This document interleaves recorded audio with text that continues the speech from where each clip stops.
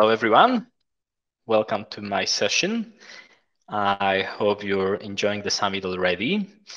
My name is Tytus Kurek. I'm a product manager at Canonical. And during this session, I'm going to talk about putting OpenStack at the edge. So edge is a very hot topic, and obviously there are so many definitions of the edge, like there are probably so many definitions as the number of people you talk about the edge. But here at Canonical, we have a very strict approach towards the edge and towards putting OpenStack at the edge, and it's called MicroStack.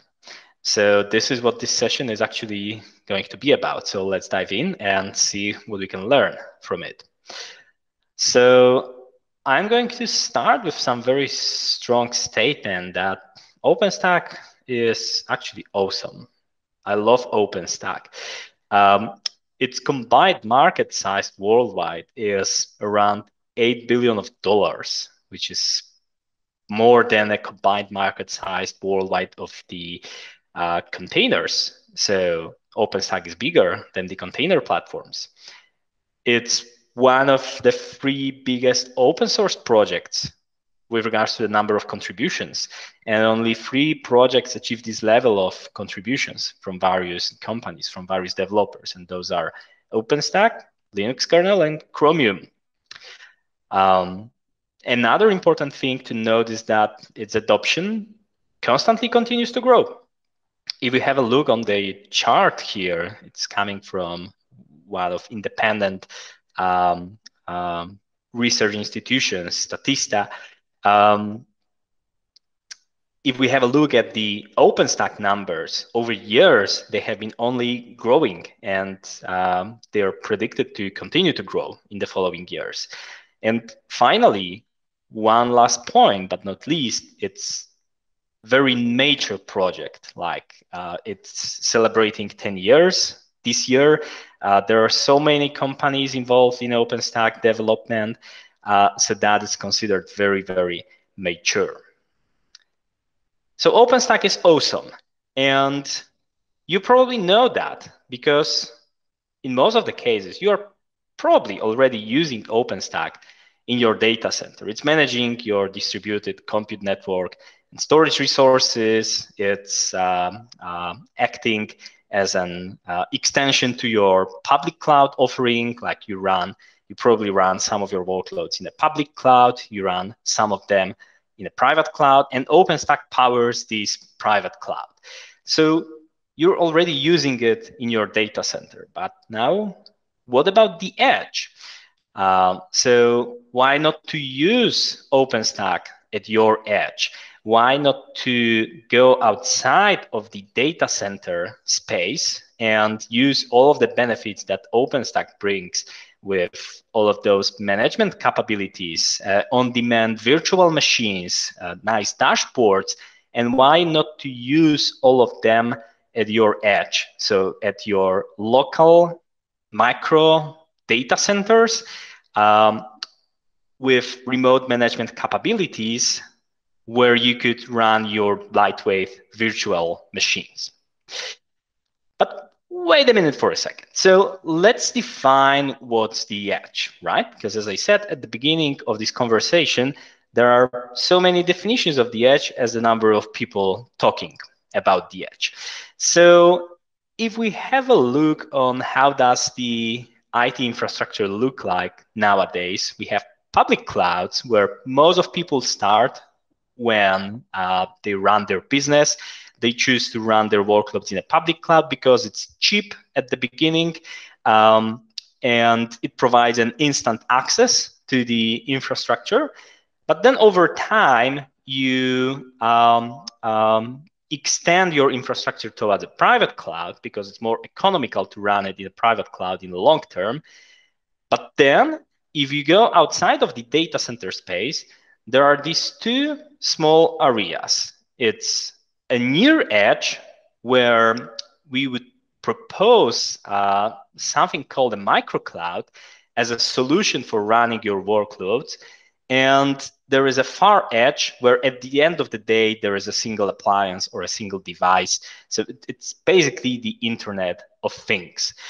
Now, those two approaches, those two areas, so microclouds and Internet of Things, is the edge computing. And this is what we at Canonical understand as the edge. So this leads to the following question. So why not to use OpenStack in your microcloud? So when we go outside of this data center space, we have those micro data centers. There is either a single server or just a bunch of servers, like maybe 3 for high availability. Why not to use OpenStack in this kind of an environment, in a microcloud? So there are a couple of things to consider when talking about microclouds, because microclouds are a little bit special and they are different compared to the private clouds running in your big data centers. So first of all, microclouds have to be cloudish in the same way as regular private clouds running in big data centers are.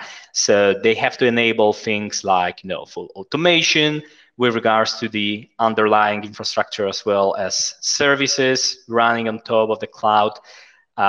They have to provide programmable access through the APIs so that various clients could contact those APIs, and various external tools could use them for integration purposes.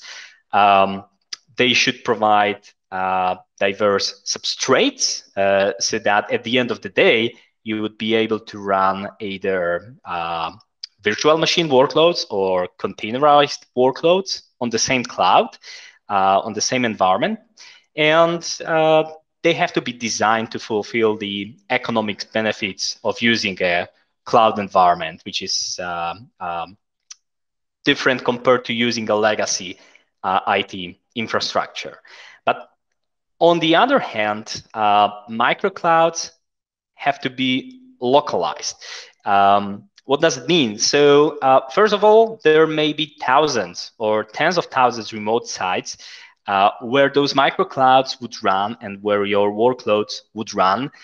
This is especially important in case of telecommunication service providers, where there are tens or even hundreds of thousands of sites where this kind of microclouds could run. Second thing, they have to be optimized for running services with a very small footprint, because the number of resources is limited. Another thing, there may be no human interactions when running your microcloud. Like, everything has to be fully automated. They have to be remotely manageable, because sending a technician to the site location where your microcloud runs may actually cost you more than replacing the entire microcloud. And if you're, again, running thousands of them, you can imagine how many manual human interactions would they require to be kept up to date. So they have to be designed to be run with no human help. And they have to be remotely deployable and manageable as a result. So this is what makes microcloud different from regular private clouds run in your big data centers. And now, again, just to recap, operating microclouds requires some very special approaches. So first of all, you have to be able to use APIs everywhere so that all of the services that are consuming the cloud would be able to connect with it remotely. Their deployments have to be made repeatable. Like, there's no way to build snowflakes in a microcloud. Everything has to be fully repeatable so that you can just power and forget your microcloud and be able to replicate it for your another thousands of instances of a microcloud. There must be some established centralized management capabilities for your microcloud so that you'd be able to monitor and control your running microclouds from a central place. And finally, workload placement matters. So you should be able to use some tools which would allow you to orchestrate your workloads when run on top of your microcloud. Either you're running your workloads inside of virtual machines or inside of containers. So let's now have a look at the ingredients of a microcloud solution that we as Canonical propose. So we start at the bare metal layer, and for kind of a bare metal cloud, we propose MaaS, Metal as a Service, as a solution that enables full automation on the bare metal layer. So if you're about to provision your servers for your microcloud, either it's a single server or there are, again, like 3 for high availability or 5, maybe it's a little bit bigger microcloud, MaaS fits for all of those use cases, providing bare metal automation and bare metal provisioning capabilities, ultimately turning your edge side, your microcloud, into a bare metal cloud. So you can fully automate the provisioning process of the underlying hardware. Another layer on the top of bare metal cloud is storage. And for storage for your microcloud, we propose Ceph as a software-defined storage solution that scales and provides, all of the replication features, encryption and rest and stuff like that. So it's a kind of a de facto standard for building a storage solution in a cloud, and it's open source. It fits very well for your edge, for your microcloud. Another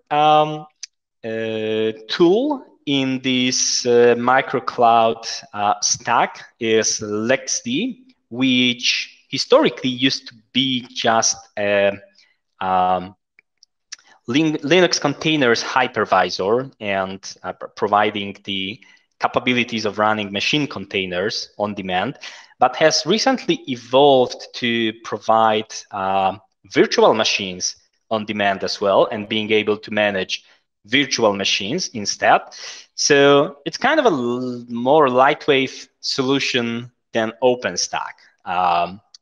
And now for the containers, for the regular Docker containers, process containers, that you know them from your data center, we usually do them with Kubernetes. We offer MicroK8s as a lightweight Kubernetes distribution that is capable of running your lightweight containers on your microcloud with confidence. And it installs very easily, being a snap-based Kubernetes installation. And now there's one more thing. And here we go to the biggest point of this presentation. It's OpenStack. So can we run OpenStack on the edge in the same way that we discussed when we talked about MaaS, Ceph, LXD, and MicroK8s? Is there a solution that allows us to run OpenStack on the edge with all of those answering all of those special requirements of the edge that we discussed? So also being, zero ops OpenStack, single command install OpenStack, being able to replicate. And yes, the answer is MicroStack, and MicroStack is a snap-based OpenStack installation that we develop and maintain here at Canonical. And this allows you to do exactly these kind of things with your OpenStack in the same way as you can do with containers and MicroK8s. So let's now briefly review Canonical's microcloud solutions. So for this kind of a microcloud stack consisting of bare metal cloud, storage, LXD for machine containers and VMs, MicroK8s for process containers, and MicroStack for virtual machines, We provide two types of services. So first of all, a deployment service where we deploy the first site for our customers, and they can learn and replicate to their another thousands of microcloud sites. And what we include in this deployment service is a full knowledge transfer about the underlying technologies, a central management solution so that you would be able to centrally monitor and manage all of your microcloud sites, full deployment of the first site, and obviously design to make sure that the microcloud being deployed answers customers' needs.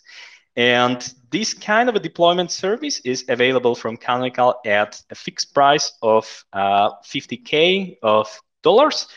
And now, obviously, since you have to be able to maintain your your microcloud post deployment, Canonical provides commercial support services, including all of the layers of the microcloud stack. So bare metal, LXD, OpenStack, Ubuntu images for your virtual machines run on top of OpenStack, Kubernetes, and again, base Ubuntu images running on top of K8s.